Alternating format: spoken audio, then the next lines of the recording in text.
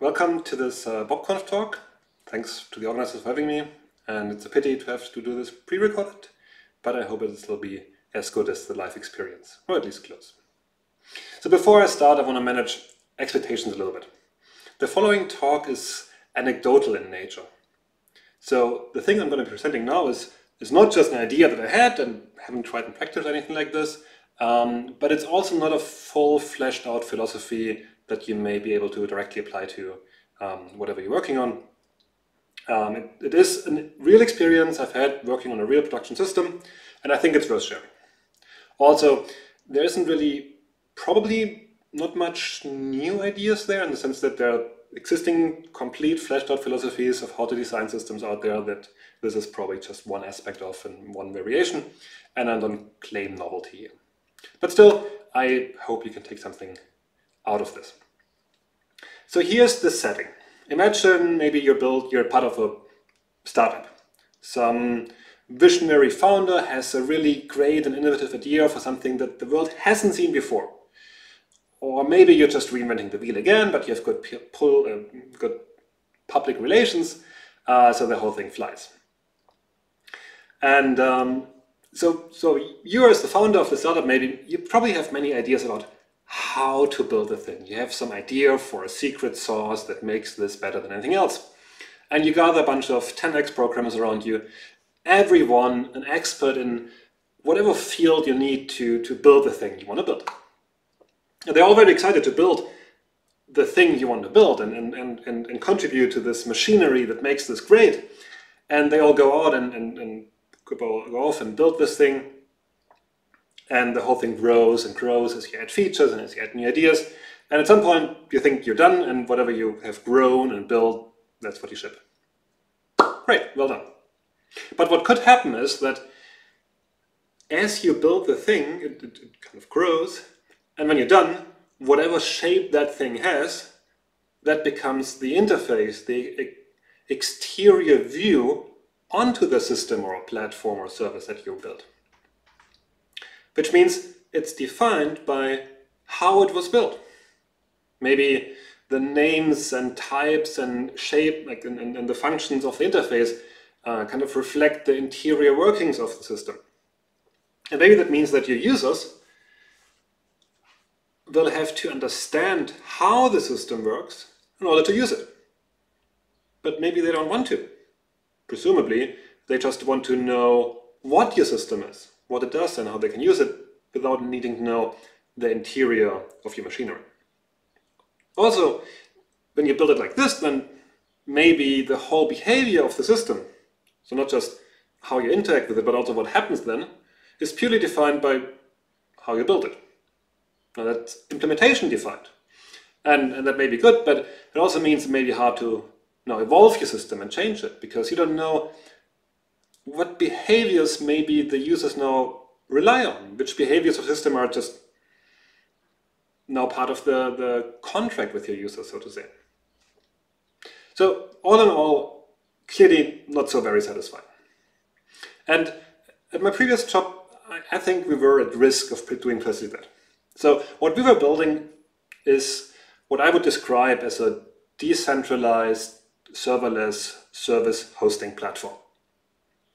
So from the user's point of view, or the developer's point of view, you can create services, you build them in a language that compiles to WebAssembly, which is this nice container or nice abstract format for compiled code that can run in a sandbox very nicely. You upload it to the platform, and then it can interact with the outside world and also with other services on the platform using asynchronous messaging. So there were quite a few things we were building that didn't exist in this particular format before.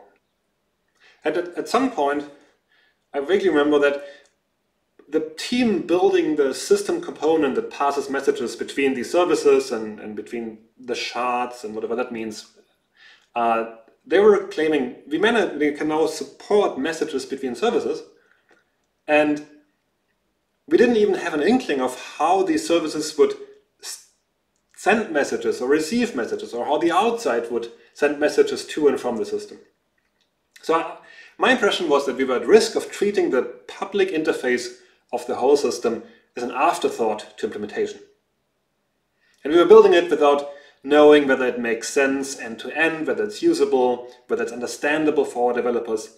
And in a very abstract sense, we were building it without knowing what it is. Furthermore, we had other people that were supposed to build on top of the platform that we're building. They were building tooling, development kits that compile to this kind of service module. We even built a new programming language. That's how I ended up in that place. And of course, these developers, they need to know the interface of the system and how it behaves. But if we're just building it from the inside out and then define the interface by accident, more or less, and then build on top of it, then we have a very long critical path. So we could not start building on top of features before they were completely implemented. And that could be improved. So at that point, I started making a little fuss and annoyed the relevant people enough to let me go ahead with this idea that I proposed of nailing down the public specification. And the idea that behind this is that we should think of the system from the outside. So for a moment, let's try to completely forget all the clever implementation tricks and focus on the what, not the how of the system. So what do your users need to know about the system?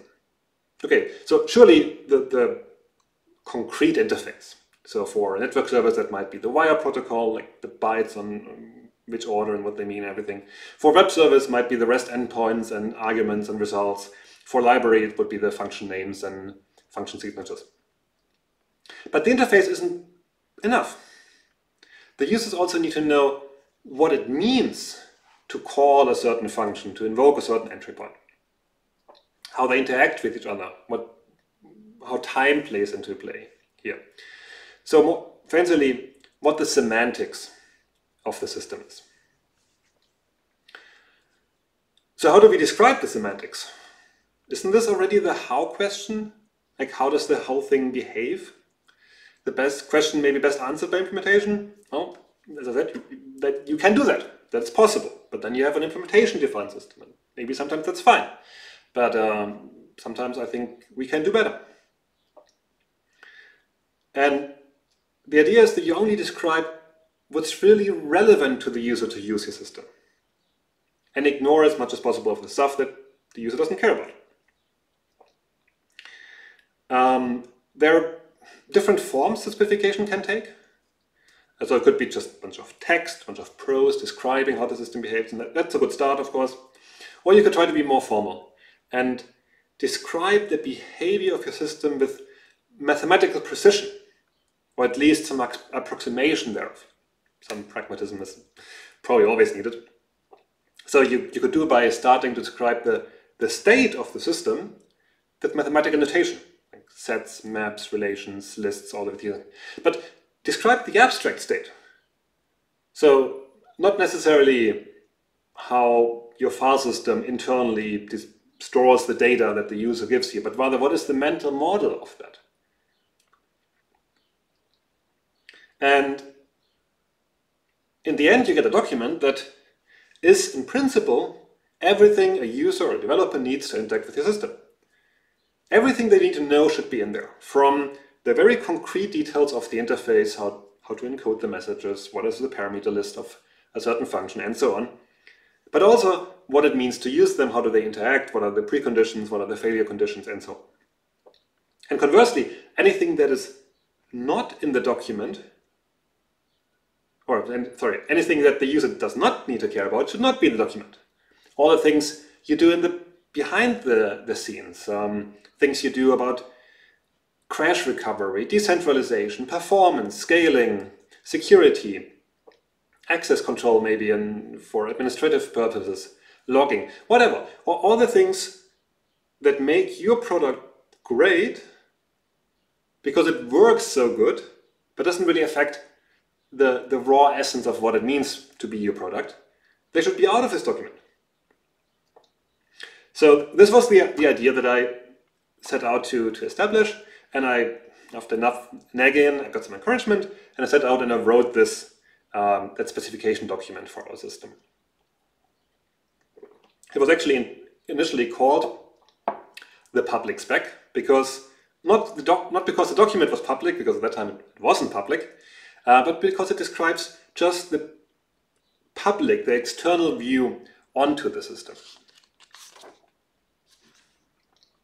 It has been published since. It's now called the interface spec because the public spec was too confusing. But I find that name still a little bit misleading because it's not just the interface, if you think of interface as a list of functions and methods, because it also contains the semantics. And in this document, I actually described the semantics twice. So there's a prose-oriented section that describes in but still very technical but accessible way all the entry points, all the methods, and then with prose describes what these things do. So it looks like a reference document manual maybe. And then there's also a separate section which is more rigorous and more mathematical. So there I start describing the state of the system as an abstract mathematical object. So it has a bunch of fields, and each field is a map or a set or a list. And of course, this is not the state that you would see in production, because production that's distributed, there's a lot of other stuff going on. But really, this is what we think all that a user ideally should need to know and think about when interacting with the system. And I think already this section makes the work on a document like this worthwhile, because you're really nailing down a abstract, more conceptual model of your system that separates the what from the how of the implementation details. And once you've described the state of the system in that way, you can, for every state transition, for every function call, for every entry point, for everything that interacts with the system, either from the outside or maybe from inside, from one of these services, you can now say how the state gets transformed. And that could either be a function that takes the old state and returns a new state, like if you want to do it more functional programming, or it could be a predicate that describes if the state before had these properties, afterwards it has these properties, which is actually quite versatile, because it means you can easily describe non-determinism or under-specification. Because you want the specification to describe the behavior with enough detail to make sense for the user, but probably you don't want to over-constrain it in the sense that the implementation might have to make certain choices about scheduling of different events. Because of distribution, things might happen. There might be resource limits, there might be failure, and all of these things allow the one implementation of the specification to maybe vary a little bit within clearly defined bounds in how they behave. And a modeling using a mathematical idea of the state, but then a relational description of the state changes actually works quite well. So the document grew quite a lot. That is now almost a book. It actually is a book, because when I left, a colleague actually printed it as a book, which I found very, very nice. Thanks, Hans. And it's certainly not the most accessible document, but it doesn't have to be. So it's not meant to be a tutorial for somebody working with this ecosystem for the first time to fully understand everything, because it's also not a place for, or I think it's not a place for long justification, long design decision, history, a place where you would document alternative ways of how you could do things and describe why they were done like this. So I tried to keep it very concise and precise, and a reference manual for people who mostly know it already, but they need to have it written down somewhere. And even with that restriction, it still grows, because these systems just become very complex over time, even when they claim to be very simple. I wrote this document in a text-based markup language. We used AsciiDoc because we used it elsewhere. And the point for that is you can actually treat it like code. You put it in a Git repository, and when you make changes, you make pull requests, and you can review them. And this allows you to to have a engineer-compatible model of communicating around this thing. And actually, as I said earlier, we have people building the thing from the inside, and we have people building on top of the whole thing, and we have the interface in between. And by introducing this document and also the repository around it and a workflow where new features will be fleshed out by describing their changes to the interface, separately from thinking about how to actually implement them, we created a forum where the people can come together that use the interface from both sides, the people building it and the people using it.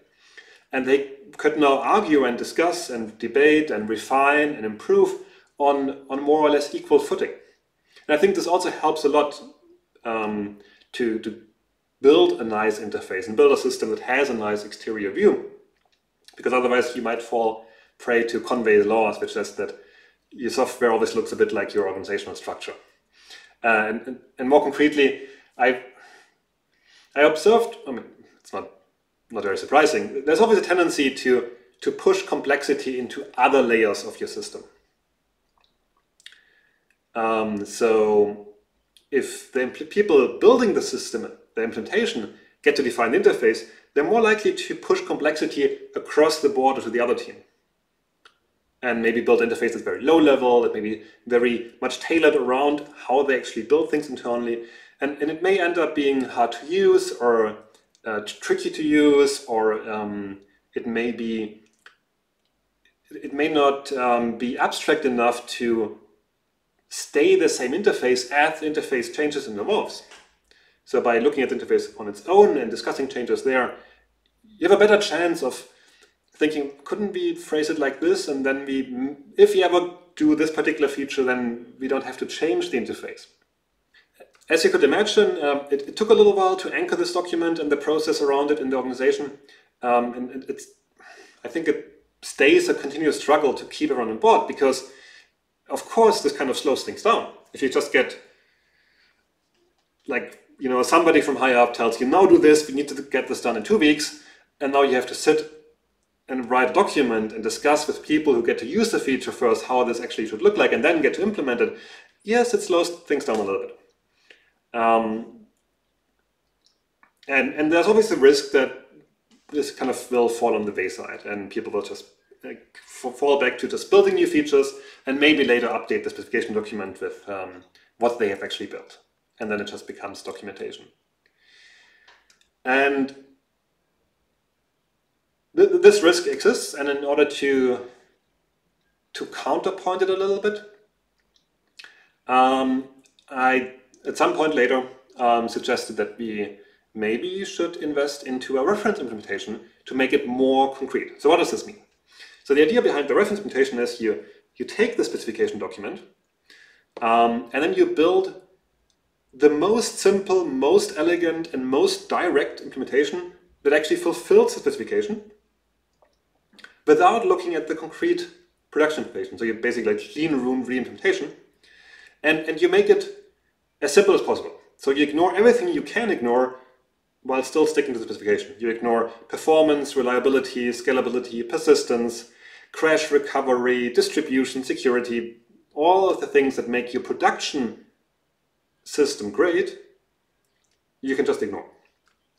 But you still want to fulfill the whole specification, not just build a model of it, but really fulfill it, including the concrete interfaces, so that suddenly now you have 2 implementations of your system, or of the idea of your system, of your specification. And both are kind of real enough to be used by the tools and libraries and programs that build on top of your platform. So now the people building these tools can now test against both production and reference implementation.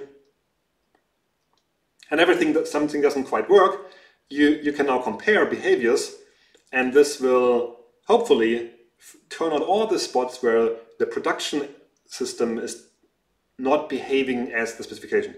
So every time there's a difference in behavior, it's either a bug in one of the 2 implementations, and you can track it down, or maybe it's just a bad formulation in the spec, and then you can fix that.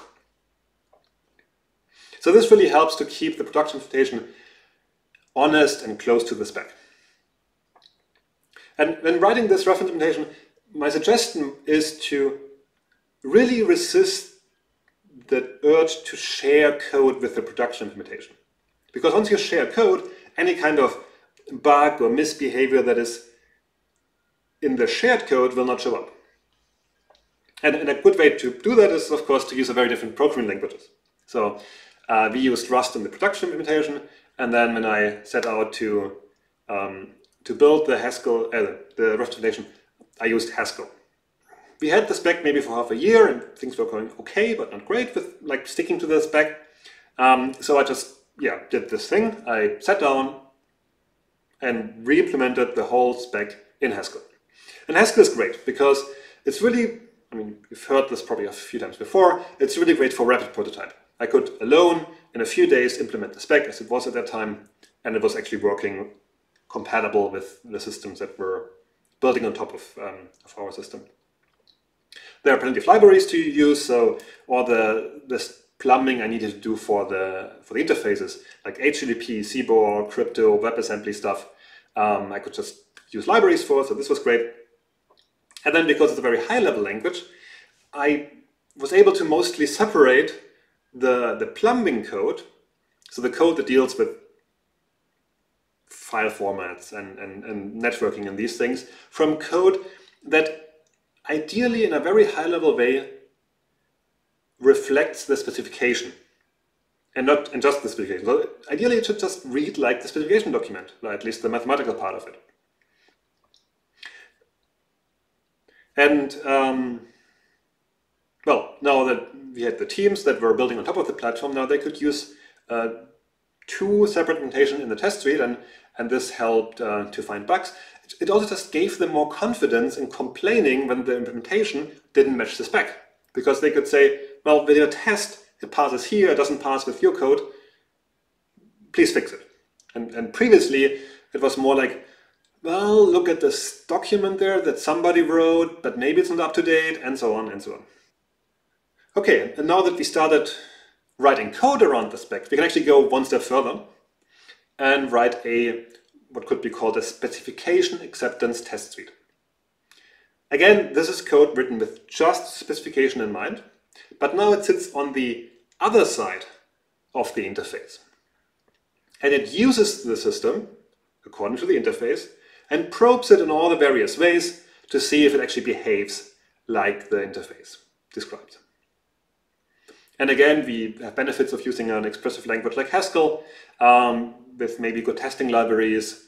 So we can do extensive fuzzing, we can do property-based testing, we can do just very quickly describe many different test cases because it's a rapid programming language. And because the test suite is based on the specification and not the actual implementation, it is compatible with both implementations we have, the production implementation and the reference implementation. So we can use the test suite to test the reference implementation, which is already useful because it's not much fun to write code without being able to test it easily in isolation. And then the test suite can also be used to test the production implementation, and maybe should be part of the CI system for the production so that you continuously check that you're still satisfying the spec in at least those ways that you could map and express in the test suite. And then in the end you have these two specification-derived artifacts, the reference implementation, the reference test suite. They can test each other, and they can test the production implementation and the production tooling on top of the system, so like crosswise. And this gives a very nice confidence in that really everything you build is nicely built around the spec. So in my case, the test suite ended up being quite substantial, more than 400 individual tests. And indeed it was very great to use Haskell there because just one or two lines of tests could easily express something that in the previous tests we were writing maybe with Rust were 10 lines or 15. And one thing I'm particularly proud of is that I introduced what I call the universal service. So one problem with testing a system like this is that for many kind of test steps you want to interact from the outset with the system, and then in the system there is some kind of service running, and it needs to send another message to another service, and then comes back and then responds, and some complex interaction involving both the outside and services on the platform. And if you just do it pedestrian-wise, you have to program these services individually using languages you have available, and actually very early we were partly writing them by hand in raw WebAssembly. This is like almost writing machine, well, not quite machine code, but it's very tedious. So it doesn't scale. It's a lot of work for a simple test that maybe just sends a message back and forth. So what I did instead is I wrote a simple canister that implements a very simple programming language that can instruct the service to perform certain steps in sequence. And it takes the steps to perform from the message it receives from the outside. So I can write a test that sits on the outside and then sends a message into one of these services. And the message contains some bytes that tell the service what to do, send another service, which again send another message, which again tells that service what to do, or maybe respond, and all the other things a service could do on our platform. And then I embed this in my Haskell test suite by a simple DSL that allows me to describe in Haskell both the behavior of the test runner outside and completely transparently in one line and no separation what happens on the service. And then under the hood it takes this DSL, creates a very simple script language out of it, passes it in the message to the service, and the service executes it. It's actually simpler than it sounds. But it was very productive because now complex interactions are just 1, 2, 3 lines of Haskell that I don't know how we could effectively do otherwise.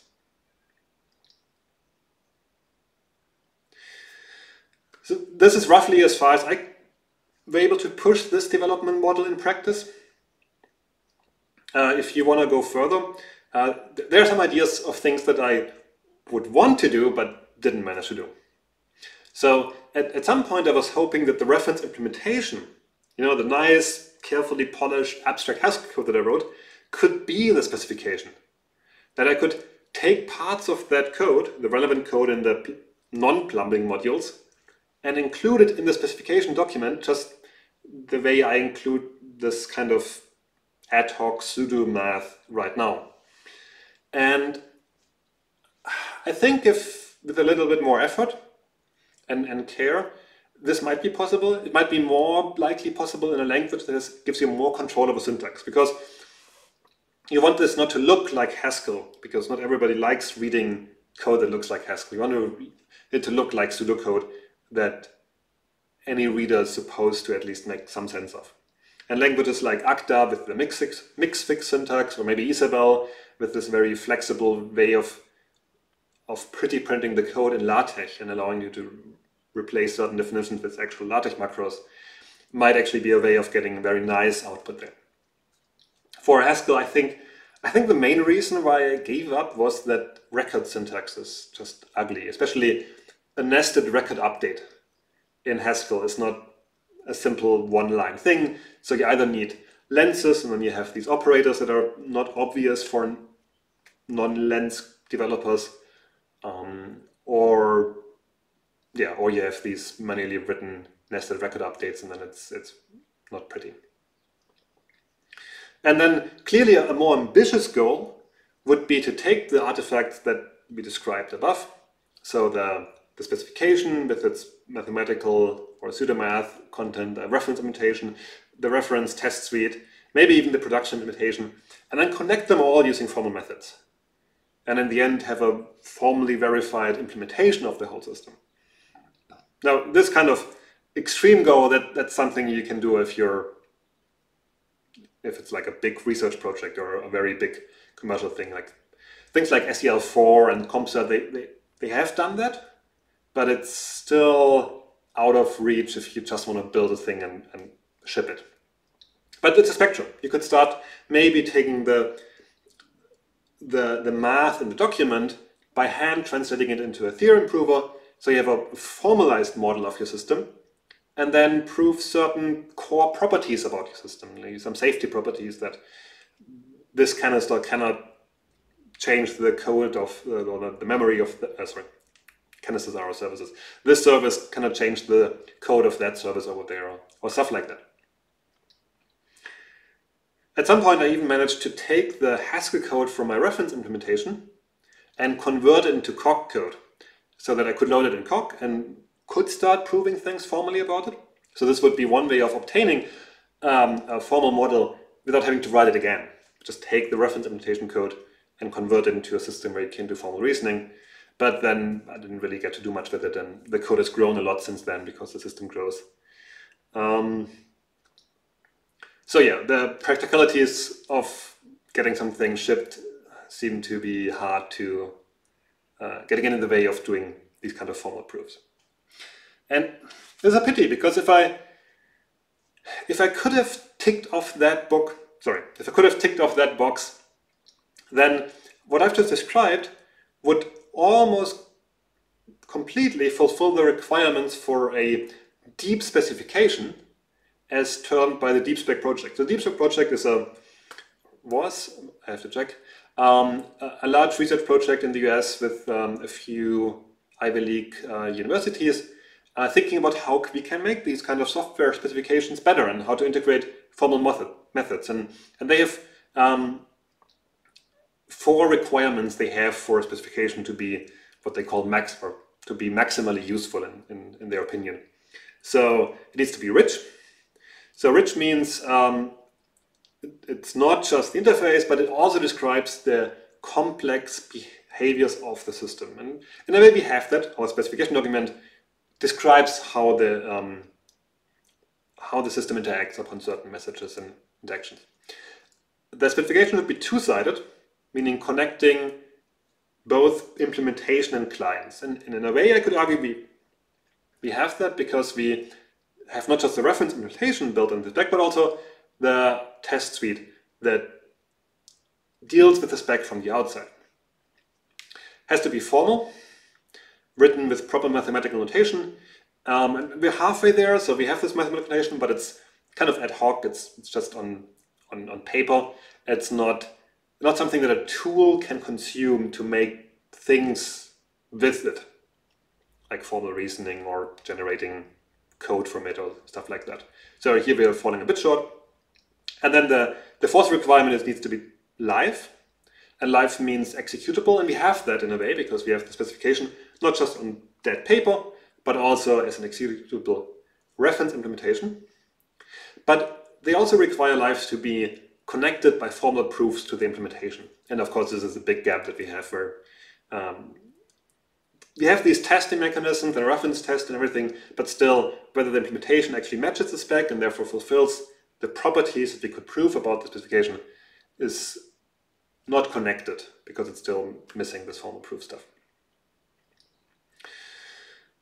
All right, as I mentioned in the beginning, little of what I said here is really new. So if you want to maybe read something more structured about a methodology based on something like this, then certain terms you can look for are consumer-driven contract testing, specification by example, domain-driven design, and there's actually a nice talk about Nicole Rauch's idea of functional essence, which also is quite similar to what I described here. So what can you take home from this talk? I think the most important takeaway is that as you design and build a system or a service or something like this, try to picture it from the outside. Create a mental model that is independent of the interior of your system, of the implementation, and is more abstract. And then build your system from the inside out to fill this abstract vision, rather than the other way around of building first and then looking at what you have. So with that, I thank you for your attention, and I'm looking forward to a lively and live Q&A session.